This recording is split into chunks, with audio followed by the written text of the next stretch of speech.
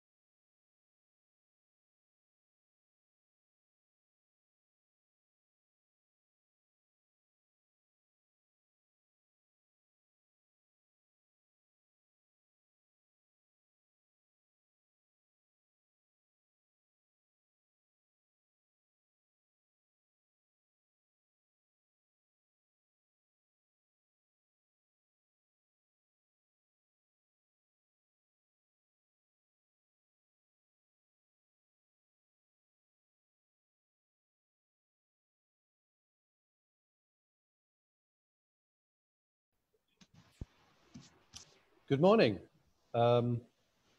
Welcome to this ADEX webinar on the Coral Triangle. My name is Julian Hyde. I'll be the moderator of this session this morning. I'm the General Manager of Reef Malaysia. We're involved in marine conservation around Southeast Asia, and we have several other people in the field joining us today. Today, if you didn't know, is Coral Triangle Day, which was first celebrated in 2012, and it aims to celebrate and raise awareness about the Coral Triangle, which is considered to be the global epicenter of marine biodiversity. What exactly do we mean by the Coral Triangle? Let me just give you some basic figures. There are 6 countries in the Coral Triangle: Philippines in the north, Malaysia in the west, Indonesia in the south and east, Timor-Leste, Papua New Guinea, and the Solomon Islands. Combined population of about 400 million people. It has more than 30% of the world's reefs, which, when you consider how small that area is in global terms, is a lot. The Coral Triangle is home to 76% of the world's coral species and 30% of all coral reef fishes. It's home to 6 of 7 of the world's turtle species. In addition, it's important economically. Estimates are that fisheries exports generate $3 billion a year, and coastal tourism is also worth about $3 billion a year. Obviously, there's more to it than these simple figures reveal. So we have a group of experts this morning who have many years of experience working in the region to tell us more about it, tell us why it's important, and what challenges they are facing in conserving this important resource. This morning, we are joined by, please forgive me for any errors in pronouncing their names, Hesti Widodo from the Coral Triangle Center in Indonesia. Dr. Norasma Dacho from Department of Fisheries Sabah will hopefully be joining us a little later on. She's obviously having problems with connections. Monique Sumampouw from WWF-Malaysia, and Mr. Klass Teule from WWF in Indonesia. I'll do a little bit more introduction later on. It's not about me. I want to get to the speakers as soon as possible. So just before we do get started, some brief house rules, just in case we do start to get a lot of people joining. I'm going to keep my remarks very brief. I'll just give each participant a one-line introduction, so please don't think I'm being rude. We can find out more about them if we need to. Secondly, I will ask our experts to speak on their subject for 5 minutes. I hope we can try and stick to 5 minutes more or less. And finally, I'd like to save questions until the end of the presentations. Please put your questions in the chat function. We will pick those questions up and ask the specialists about them a little later on, once we get around to it. So, without further ado, the first speaker is Hesti Widodo.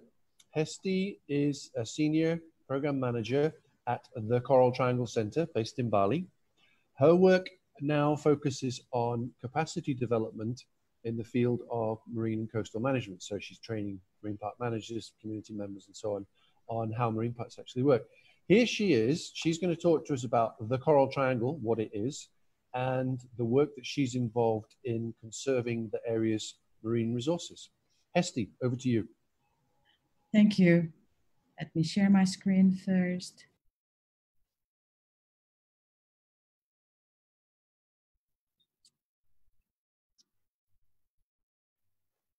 Hope it's going so right.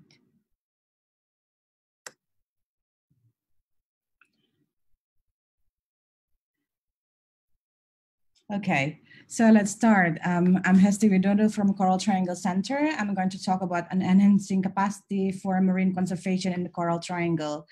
As you've seen in a video previously for 3 minutes video, it tells about what is Coral Triangle. And this is actually the bullseye, we call it the bullseyes of marine biodiversity in the world, in which if you look at the map here, the dark red is actually showing the highest marine biodiversity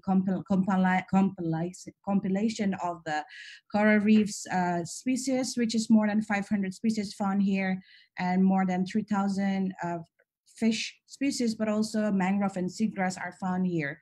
And this is the Amazon of the sea. And for the last more than a decade now, the 6 countries has been working together for conserving this area, sustaining the coastal resources for coral reef fish food security. And actually the area is the home for more than 3,000 species. And if you try to find coral reefs in the world, 76 are here, 76% are found here, and it's generate 1.6 billion income for local community. But the area actually finds common threats from unsustainable fishing, like bomb cyanide fishing still occurring. Irresponsible tourism is still happening, and also now we've been hearing a lot about marine debris and plastic pollutions. Let me introduce about Coral Triangle Center. We started in 2010. Our vision is actually for healthy seas that enrich people and nature. CTC mission is actually inspires and trains generation to care for coastal marine ecosystem, and we believe excellence, local stewardship, collaboration, and result. And we are official development partner of Coral Triangle Initiative, Coral Reef Fish Food Security since 2014. And this is our theory of change, or how we go through the process to make generation inspired to care for coastal marine ecosystem, healthy seas that enrich people and nature. We believe the Center for Marine Conservation actually the home for our work to support the raising awareness, to build the capacity, and also to work on our living lab for MPM learning site and learning network. And looking at the case study in Indonesia, we are targeting 32.5 million hectares MPA by 2030, which is, it is expected reaching the 10% of marine areas as agreed in Aichi target for convention biodiversity target. But actually what happened in Indonesia until now, we are still experience challenge in terms of managing this marine protected area. If you see the map, there are some red dots still in some of our MPAs. What does it mean? These MPAs are still not yet managed properly. And this is also the question of how effective we are in achieving our target in conserving marine biodiversity in Indonesia. And also it has been identified there are gaps in terms of achieving our target in sustaining marine resources in the Coral Triangle, but also in Indonesia, which is the gap in capacity. And at national level in Indonesia currently, together with other NGO partners, including WWF Indonesia, we work together with the government to help align long-term strategy and priorities for collaborative effort, including the Ministry of Marine Affairs, Planning Bureau, Finance Department, Maritime Affairs, and also our related partners, and also university, to look at the potential, how we build, how we make our governance work, how we include other frameworks to work together to make sure the participation, and how to make an integrated planning, because the seas is not only there, we need to work also with the community working on the ground, and also there's planning, land planning that we need to get into our consideration. And also we want to also raise awareness about sustainable tourism, but also ensuring that sustainable financing existing on the ground. And at the national system for building the capacity, we work together with Ministry of Marine Affairs for building the roadmap, establishing a roadmap for MPA personnel capacity, and also making a professional competency certification system to ensure that those who are working on MPA there have the capacity how to do it, and they know the function that they will play in a role, and make sure that they are taking care of their marine protected area. And this is the way how we conducted the work and in our work. Actually, since 2011, CTC have been trained 5,050 participants. This is not only the MPA personnel, but also those stakeholders working in MPA, in establishing MPA from the beginning, or when we start initiating the MPA. There are 26 training modules that we develop, but also we capture all the information, the database of this training for the sake of monitoring evaluation, and catch up later with the alumni for continuous support. Sorry. And then you look at the map here where we are working in Indonesia and also in Timor-Leste. The closest one is Nusa Penida MPA, and we also, this is in the Lesser Sunda, and also two in Timor-Leste, which is Likisa and Atauro Island. And in the Banda Seascape, we work in Banda Island MPA Network, Buano and Lease MPA in Maluku Province. And another one is actually North Maluku, which is Sula MPA, which is a sanctuary for turtle. In these two locations, we call it a living lab of the work of MPA. We call it MPA Field Learning Sites. This is Nusa Penida. If you know Mola Mola, maybe some of you have heard of. This is the location that you can always find Mola fish, Mola Ramsey, and also Banda Island and Marine Protected Area Network. We've been working there since 2012, and we work with the community for reviving SASI, the traditional management system. And this is the new 6 MPAs that we are working on. We are still supporting the establishment of the MPA management, not yet there, but we are positive that soon we will get this area announced and initiated and officiated. Also, we work in the learning network for the couple of years. We've been working for supporting CTI CFF Women Leaders Forum, and we've been through 3 stages of the supporting the Women Leaders Forum, bringing all the women practitioners working in conservation and inspiring others to really voicing out their message about conservation. And also in terms of building the local government network, this is a network that now quite independent. They established their own organization now, which is one of the thing that success factor that we have to consider. And also we work with private sector and sustainable marine tourism, inspiring the work, how we work together with the dive operators, how inspiring them and making together agreed on code of conduct in doing the sustainable marine tourism. And this is one of the initiatives that we've been working for the last 1 year to almost 2 years now with Greenfin initiative, which aims to protect and conserve coral reef through environmentally friendly guidelines that promote sustainable diving and snorkeling industries. This is voluntary system and is supported by United Nations Environment Program. And we have Center of Marine Conservation, this is a center for us to build raising awareness, bringing a campaign that gouging for local to global one. And in terms of, we've heard a lot of marine debris and plastic pollution. This is some of the fact that we found out that Indonesia is actually one of the big contributor for the plastic waste in the sea, and some of the plastic waste in the ocean is actually from the discarded and lost fishing nets and plastic debris. And what we're doing here with the Center for Marine Conservation, actually, we work for youth outreach program, inspiring them from the young age to really working together how to support their marine environment through education also. And also we work with the community in eastern part of Indonesia to recycle ghost net. And we also here, because we are in Bali, Indonesia, we're very strong in terms of culture, and we combine art and science with the wayang performance, bringing message. And also we have the coral universe installation, which is the coral reefs actually in the wall.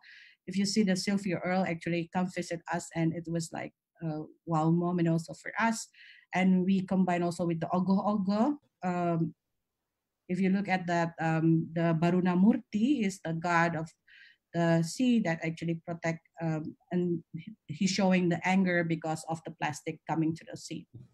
And also we have game for Hesti, let me stop you there for a second, because we need to move on. Is there anything particularly you want to say, or should we move on to Monique and we'll carry on during this discussion later? Anything particularly you want to finish off with, or can we move on? I think this is only the last one, that the game of change, how to raise awareness, including having the escape room of plastic dangers and SOS from the deep. This is a thing that the new approach that we use for inspiring others to to take care of their oceans. That looks scary. You can try. No, I think I'll let the younger ones, I think I'll leave that one to the younger generation. Okay, thank you, Hesti, for outlining the work. It's a big area. Obviously, there's an awful lot of work to do. I'm going to invite Monique from WWF to speak next. Monique is the head of WWF-Malaysia's marine programs. She's a specialist in marine conservation and marine spatial planning. She's been very much involved with marine conservation and marine parks in Sabah. Monique, tell us a bit about your work. Thank you, Julian. Good morning, everyone. I hope you are all healthy as our coral, as colorful as our coral, hopefully. And yes, I will start with the resources use, opportunity, threat, and challenges that we are all facing in all our day anyway. But we also have some challenges and also threat in the quite similar area that we are facing on fisheries, on the settlement, coastal area, marine tourism, and also the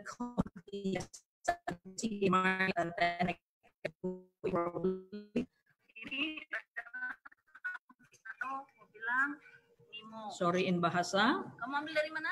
So Dari laut. these kids are from the community there. It's very so it's also an issue in here. But I will just give one example about our work, that what works, as Julian mentioned. If we better discuss on what works and what doesn't work in here, I will leave what doesn't work in the discussion. But what works that I'm going to strengthen in here, for example, I will give one example only because 5 minutes is not enough to tell everything. So fish bombing, I'm going to use a fish bombing case in Semporna. So we have a seismic detection in Semporna that we install in some of the area. And here are the graph that we collecting the data from 2018 until 2019. So as you can see from 2018, the yellow one bar and the orange bar, it's significantly decreased based on our detection data that we also work together with the Ocean Defender in Hong Kong. So this is one of a good example that I think they know us, they know probably what we are doing there. So and in returns, they are also afraid to be around that area. That this is also our area of locally marine managed area in Semporna.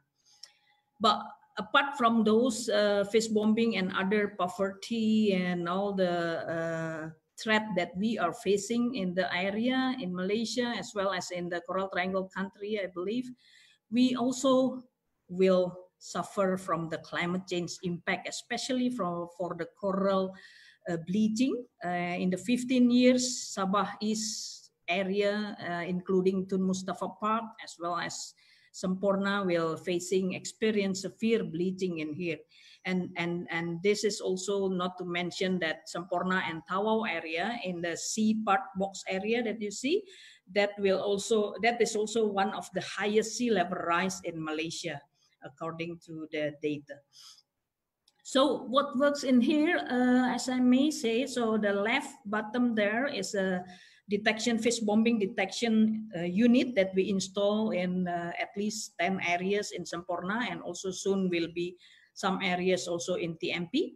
That is the map where we can detect the fish bombing area, and also the innovation of how we collect the data for poaching, nesting, and turtle. So we use the handphone for recording for everyone, or at least the warden, to go on the ground and take their handphone, and with this application submit it directly, because at the past we are using manually with papers, with pen, and that will be gone by wave or by boat or rains.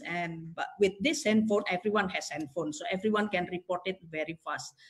And also definitely awareness and education always, because that from there that we can speak and communicate with the people that doesn't understand that coral is a live animal, not a stone.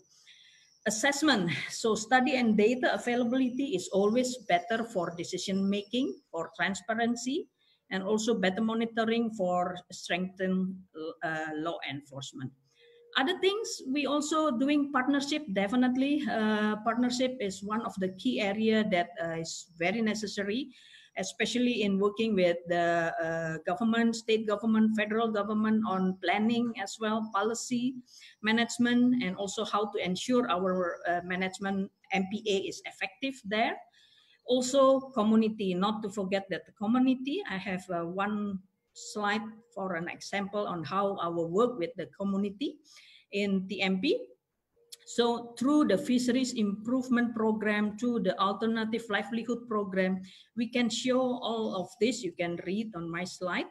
But basically, monthly income and cost reduction on 2019, we can see already that the increase of 100,000 150% increase monthly income from the targeted community, and also 75% reduction for their fuel. And a lot of example also in these pictures that we work with the community in TMP, like in Bangi, Berungus, Tigabu, etc.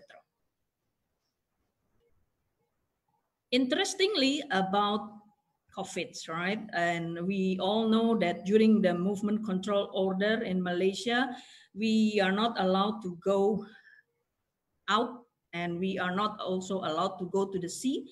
So we are doing this assessment, initial assessment by phone, by communicate with them, Zoom call like this, etc. And we also make a video that is also probably you can see this link. You can find it in the video in the Netherlands as our donors, how we work with our rangers on the ground, still monitoring it, even though with the very precaution SOP during the COVID. So I'm going to say in here that definitely the initiation and assessment during COVID is important. For example, we know that it already significant decline of fish price along the food supply chains. One of the example that they are saying from the fishermen say that the fish catch are sold for like 50 to 70% lower than the price before the MCO.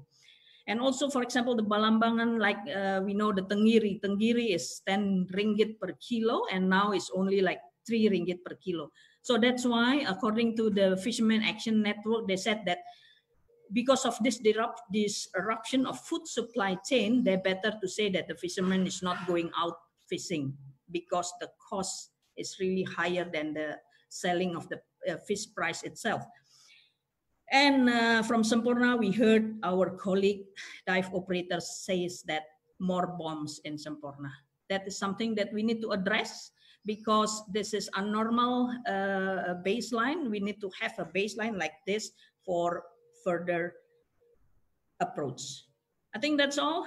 Julian, thank you very much. Thank you, Monique. That's great. I'm going to go straight to Klaus, except first I'll just say I find it interesting that the supply of fish is going down post-COVID or because of COVID, but also the price is going down. Normally supply and demand, when supply goes down, price will go up, but you're suggesting people are not going fishing, so supply is going down, but the price is going up. We'll talk about that a little bit more when we're done.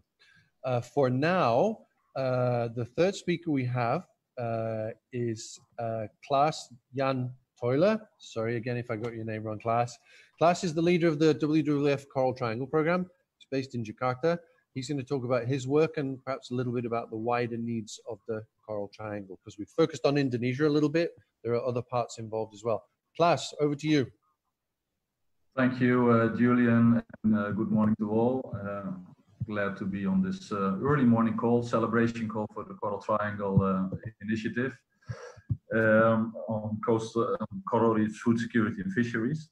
So I'd like to present a couple of slides that is more related to the international collaboration. That is what we actually are celebrating today, and also reminding us of why is it so important to work together in the region to protect Coral Triangle.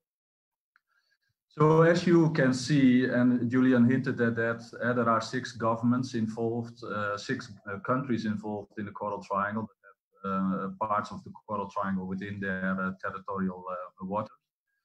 And this light blue center, what you see is sort of where all the biodiversity of the Coral Triangle comes together and explodes in these high numbers that have been presented, both coral reefs, mangroves, fish, so you name it. This is the biodiversity, marine biodiversity hotspot of the world. So about 14 years ago, governments and NGOs work together on how can we look at this area and see it as a common asset that needs to be looked after. A lot of the problems that the region was facing at that time was a lot of illegal fishing, especially on the live reef fish trade that feeded the mainland of Asia for a large part. Upcoming tourism put a huge pressure on some of the areas what we see in the region, and also, as mentioned by Hesti, the marine waste, the plastic, which is of course not bound by any country, it just flows with the currents. So this area, for many reasons, need to be looked at beyond the national boundaries. The 6 countries recognize that. And through the leadership of the 6 countries, they came together around an initiative which is very unique, actually, a conservation initiative on this scale and for this purpose. But as you can see, besides the scientific boundary, the light blue part of this map, there is, of course, a huge, this area is of a huge importance for a much larger part of the world. And I'm not even counting on the markets that are out there in the EU and the US, who like to consume fish from this part of the world, or who like to bring tourists to this part of the world. But you see this direct influence from countries like China, Vietnam, Thailand, Singapore, Australia.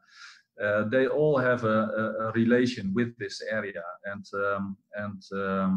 a good example is the booming tourism. We see real shifts in tourism where mass tourism is much more coming from the region itself into the Coral Triangle and going to places that are very vulnerable and sensitive to exploitation.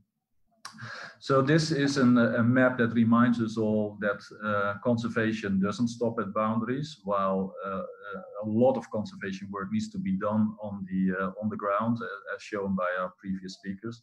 But at the same time, we need to look at this area as a whole and see how can we avoid these threats that are currently happening, affecting this place.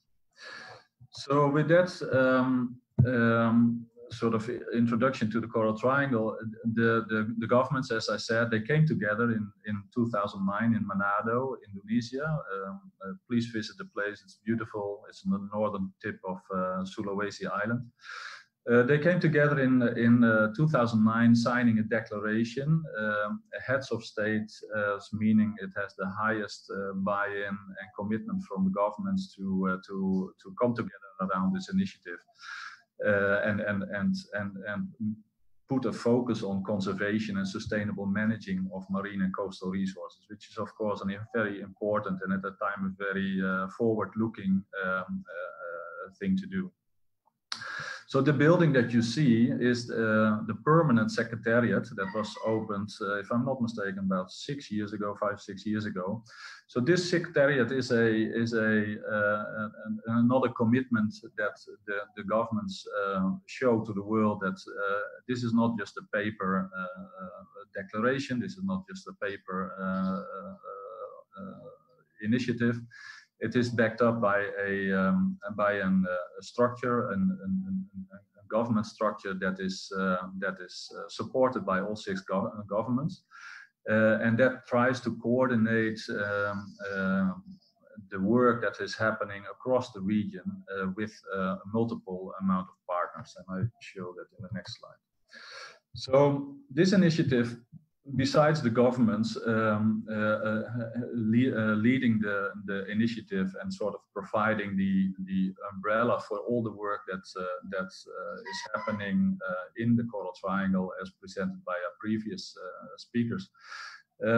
For WWF, as a conservation organization operating in many of the countries that have a link with the Coral Triangle, we see this as incredibly important. There's of course a lot of issues that need to be tackled globally or regionally, and we think and believe that the Coral Triangle Initiative, the government-led initiative, is a perfect vehicle and platform to work on issues that go sometimes beyond countries, not saying capacities, but countries' mandates itself. As you look at dealing with illegal fishing, if you look at waste, climate change impacts, and now very importantly, as indicated by Monique, how is the region going to respond on post-COVID? What does it mean for food security? How can we ensure that coastal communities in the region are provided with the resources, how they are resilient against these shocks that are happened because of a pandemic as we're currently experiencing? But also, how can we, at a regional level, provide solutions and learn from each other on dealing with marine waste? There's so many communities out there on small islands that depend on tourism, and maybe in the future much more domestic tourism, because the international travel is severely restricted. But how do these communities, how can they manage their waste? How can they manage their plastic problems, so that their tourism, which is their income generator, is not going to be affected? So we see this collaboration both from governments as development partners and a wide variety of collaborators, which includes many universities, many stakeholders in Malaysia, Indonesia, in the region, as a great platform to start trying to address these challenges and these threats that the region is experiencing. So I leave it at that, Julian. Oh, sorry, one more. So what is it then that sort of provides a reference to all this work? Currently, the regional secretariat, the CTI-CFF, is developing a regional plan of action. This is the second regional plan of action, and we, as partners, as shown before in the slide, are working with the secretariat to make this plan of action as relevant and as solution-oriented as possible. A large function, or a very important function of the secretariat, is that countries can learn from each other, work with each other. So there's a lot of focus on the regional exchanges, how to manage marine protected areas, how to work with coastal communities, how to ensure food security. So we see this as a very important function to not only set great targets, but also facilitate collaborations in a very large region with so many different aspects that can be of influence for each other. So I leave it at that, Julian. Any questions? Happy to take. Thank you. Okay, thank you, Klass. One thing you just said about how varied the region is struck me yesterday when I was thinking about this. We moved from the very, very developed island of Singapore, the kind of developed Malaysia, through to areas of the eastern part of the area where levels of development are much lower. There's a couple of things that people have talked about just there, which kind of interesting. Sustainable tourism. Klass, I was interested. You said that mass tourism has been the trend, but everything that we're hearing now suggests that the era of mass tourism is at an end. There is not going to be a return of the numbers, the volumes we've seen, at least not for a very long time. Simply because people are scared to travel, they're scared to gather in big groups. We're being told by our tourism specialists that we can expect a new sort of tourism, which is very niche, it's very small scale. People are looking for a real authentic experience. So the mass tourism destinations are going to have some problems. But so are the rest of us, because the numbers that we used to rely on for funding are not going to be there anymore. So, a lot of marine conservation funding is funded from tourism user fees or variants thereof, and that's not going to be around. Hesti, I wanted to come back to you because you're talking about capacity development amongst local people. How is this change in tourism going to affect the groups that you're working with? Our work on the ground is actually working. We also try now have local champions working on the ground, and we try to also introduce this basic marine tourism, and also we provide also training for our key stakeholders in our MPA field learning sites to make sure that they also understand the concept and how to implement that. We are still working on that. So I think it's only like not only solely investing on community, we also work with the dive operators. For example, like in the Sapnida, we, because the area is it's quite intensive tourism activities now, because people are maybe a little bit boring with Bali, and they shift to Nusa Penida now. And we have like more like 3,000 visitors coming to Nusa Penida and knowing this is the marine protected area. And that's why we also work with the local communities to train them, and to not only train, but also engage them in patrolling and tourism activities. We build code of conducts together with the communities, but also I think dive operators as the private sectors play a very important role. They are the one, some of the dive operators actually we're working on is in the Salembongan are actually established by local communities. So it's a great chance to also introduce that kind of voluntary work related to marine tourism activities. Not only the principles of sustainable marine tourism that we introduce to the communities, but also how for them how to actually monitor the change and participate them into the joint patrol surveillance activities with the local communities. Okay, with the local communities is a thing that we're very interested in. My opinion is that in Malaysia we could do more to include local communities in marine conservation. Monique, I'll put you on the spot. Do you agree or not? Yes, I agree, and also I think I can support the Sabah state government on their statement earlier about this is the time to fix all the infrastructure on tourism, where when the tourism come back, they will be ready. But the thing is how they need to fix that infrastructure is with the sustainable way, with the sustainably looking on the area of the habitat of coastal area. Like, for example, not building in jetty in the area of seagrass or the coral reef, because before that happens. So that is the area where we can also work together with the government. Crikey, yeah. But in remote areas where tourism is growing without a lot of control and management, it's kind of difficult to make those ideas stick because it's convenient. It's what's convenient in the local area. One of the islands we work in has seen an increase of to 3,000 visitors a day. Tiny island, 3,000 people a day, completely unsustainable. But there's not a lot of, you don't see a lot of influence to manage that tourism very well. Klass, you mentioned the new plan of action. How much of that is going to talk about tourism, and how much is going to look at these issues of a changing tourism where numbers are reducing, incomes are reducing, personal incomes are reducing? Does the plan of action cover that much, or is it kind of too early for it? Well, it is a good question, because as many of our plans were designed or are in process of designing with a post-COVID world as the reality, and now that has to change. And So what I think will happen is that many of our strategies and also of our partners will sort of take into account the resilience of coastal communities.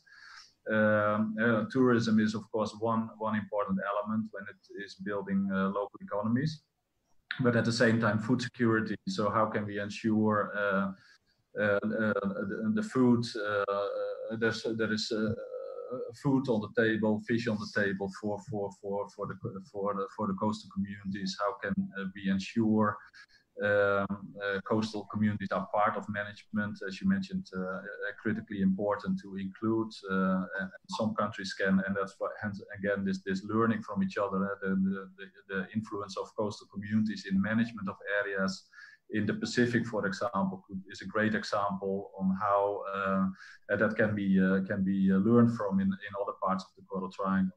But yeah, I think the WWF itself is also was also caught by this pandemic, and we were really looking at a couple of months ago and how to be part of how to influence the mass tourism going to these very vulnerable places. But now with this changing world and with an unsure